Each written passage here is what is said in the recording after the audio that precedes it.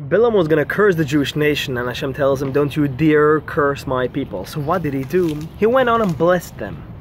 Well, the way he did it was worse than a curse. When a person gets a compliment, it's okay, a person can accept it and move on with a good feeling. But too many compliments is too much for a person, and if they go crazy, it might be doing stupid things afterwards.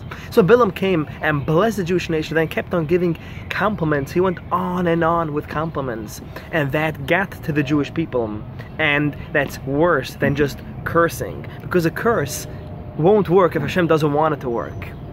But when a person gets an overdose of compliments, then it's too much and they go crazy. So we have to make sure not to compliment too much, be honest with the compliments, and a compliment can also come with the true criticism without bashing down the person. So we need a balance of both, being true, real, with compliments, and some truth of criticism. Just criticism is very bad, and just compliment is also very bad. It's the same overdose of fake.